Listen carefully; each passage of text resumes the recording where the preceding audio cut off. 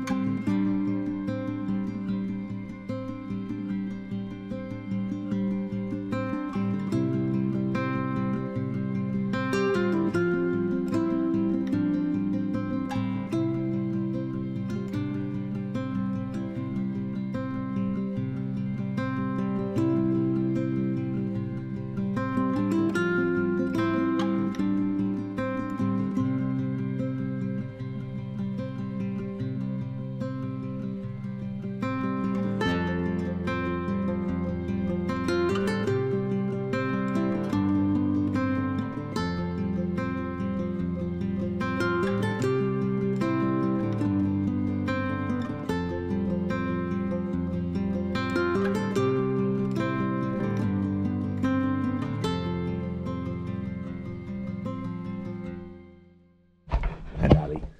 Hey, you little puppies. They're getting big.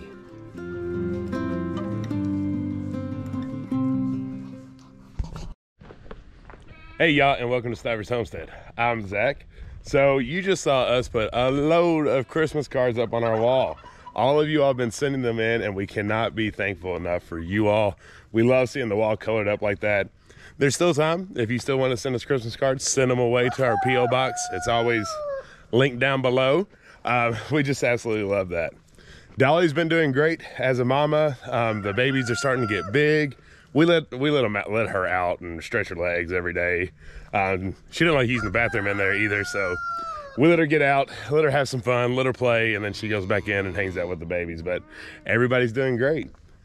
Also, in other news, our baby goat's doing great too. Butters is up there with her. They're both laying down, about to give them a little hay. This is so many babies, that poor little baby goat. We had these puppies come, and everybody's like, oh yeah, we have a baby goat too. But she's doing great. They're enjoying this nice sun, doing a little sunbathing. But right now, I need to feed them a little hay.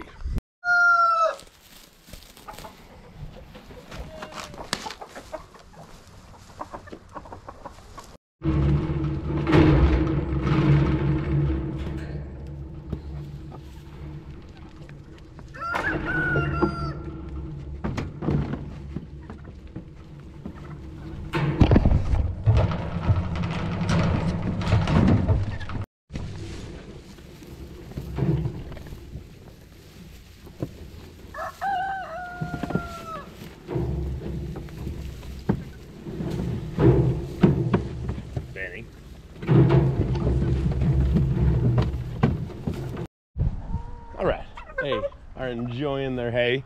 I always use it in the trough, but I throw just a little bit on the other side just because we got some big animals here, and that way some of the smaller ones are able to go there without having to have competition getting their hay. But what you came here for this video is about that right there. Our cottage, our Airbnb, and the changes that needed to be made. So our Airbnb, this is gonna be fun. Our Airbnb slash cottage, the second home on our property, is no longer an Airbnb.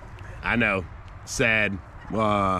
It's the second route of that, but there's another good reason for it. There is somebody else that has moved into it, and it was the right decision to make. It's one of those that Jen and I don't take lightly. You know, it's big decisions, big stuff. The Airbnb was quite an income for us, and especially with me not having a job. These turkeys are right here. There's a fence between us, but could y'all go on? It was a good, you know, without, I'm gonna have to move. Maybe, let's see. With me not having, okay, alrighty. Y'all made that very difficult. All right, had to find somewhere a little bit more peaceful on the farm. Some of the chickens still followed me, one of the roosters, so it may be in the background, but at least we won't have the turkeys. Let's start over. So we have shut down the Airbnb, and y'all know that's a big deal because I no longer have a full-time, you know, paycheck job. We work solely on our own, self-employed. And the cottage was one of our incomes. It was an Airbnb that brought in money to us, that helped out the farm quite a bit, and it allowed us to show off our farm and talk about it and let people learn more about the farms. And to a certain extent, that's not over, because we still have our store and we still have plans on doing things more on this property. But we had to do a change. We had to do this because it was the right thing to do.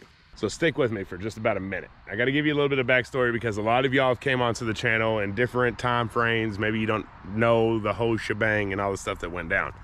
So over 3 years ago, October of 2020, is when we moved to this property. We moved to this property ultimately because my stepfather, my father, he passed away unexpectedly. That forced my mom to sell her property, which is where we had our house at. Jen's brother, my brother-in-law, also had a little off-grid house that was right beside ours, all on the same property. So that was 3 total families that had to up and move. Jed and Jen's parents, Grammy Karen, which some of y'all are very familiar with, and Graybeard, they lived just a quarter of a mile down the road from us. Well, we all had to move, so they moved too. So 4 families all moved at the same time to different areas, all at the same time frame. This was huge for us. It was a big deal, because all of us have been there our whole lives. You know, when I say whole lives, maybe from 10 on, 12 on kind of thing. But it's been a long time. We're talking 30 plus years that all of us were right in the same area. So that move was big. Well, Jed specifically didn't really have anywhere to go. So we opened up our basement. Now our basement's unfinished. It was not a place for someone to live full time, because, you know, you just don't want to live in an unfinished basement that long. But he moved in and he was living in our basement. So that is how we all kind of got on this property. And then as time went on, Grammy Karen, they live about 50 minutes from us, so that's not a problem. You know, we're all still close. That one stayed the same. My mom lived in West Liberty, Kentucky, which was about 2.5 hours from here. And she was trying to figure out stuff too, being widowed and trying to figure out life. And so we opened the doors for my mom and Jen's Aunt Patty to live in our cottage. That's when we shut down the Airbnb the first time. They lived there for about a year, decided that they wanted to move back to our hometown of Frankfort, which is totally understandable, I get it. And that allowed us to open the Airbnb back up. Well, we still had one thing that needed to be resolved for the better. But before we get to that, I did want to express, you know, we hired my mom. Jed's been working for us for a while. We don't charge Jed any rent whatsoever, because it's an unfinished basement. There's nothing that he charges for. And then we pay him weekly to be an employee on the farm. So he gets payment from us, and then he had a free place to stay kind of thing. So it's just, we have it, right? So we shouldn't be greedy and say, no, you can't do this. Well, as time has progressed, 3 years in an unfinished basement is it's too long. It's a lot for our relationship, because, you know, Jen and I, it's me, her, and the kids, and then just having another adult in there in our house was a lot. Now, Jed was never a problem. He was never a bother whatsoever. It's just physically having you know, in Jen's standpoint, her brother, my brother-in-law, living in our basement. After a while, that can wear on you. That can add stress. That can add anxiety. That can add, like, when does this end? Because part of us in our head had this future that Raylan would have the upstairs, and then we could work on finishing the downstairs, and that could be Wyatt's as they get older and get in teenage years and need a little bit more space to move around. And then, you know, Wyatt turned 10 this year. He's going on 11. Raylan turned 8 this year. She's going on 9. It's like, okay, we got some work to do, and time's starting to tick. Well, Jen and I bounced back and forth on this decision, but we decided to open up the Airbnb in the cottage for Jed, to give him a place to be, a place to have, that doesn't hurt us in too much of a sense besides the Airbnb. But I know that he's going to help us do more in the store. He's going to take on a few more efforts to kind of repay that, I guess one could say. But Jed is now living in the cottage, and we're excited for him. We're excited for him to have his own space, because it's tough on him too. It's tough to be in an unfinished basement, but in the economy that we're in, you know, it was tough for him to find something to make enough money to go rent a place or do whatever it is. So Jen and I, having a second house, it's like, it's silly to keep him down in the basement. If he's not going to be able to move out, let's just give it to him. Let's give him his space. That gives us at least the space of us having our own homes, and we're not, you know, walking on each other's feet or whatever it may be. And so it was just the right thing for her and I to do, to let him have the cottage. So I'm sorry if you were planning on a vacation down here and you wanted to stay at our cottage. It is no longer available on Airbnb. It's no longer listed. There wasn't but maybe one booking, I think, for next year at all so far. So we got that one refunded and everything's fine. But it is officially closed down. I don't know, Jen and I specifically, like, we want to give. We want to give. If we have it, we want to give. We'll give you the shirt off our back.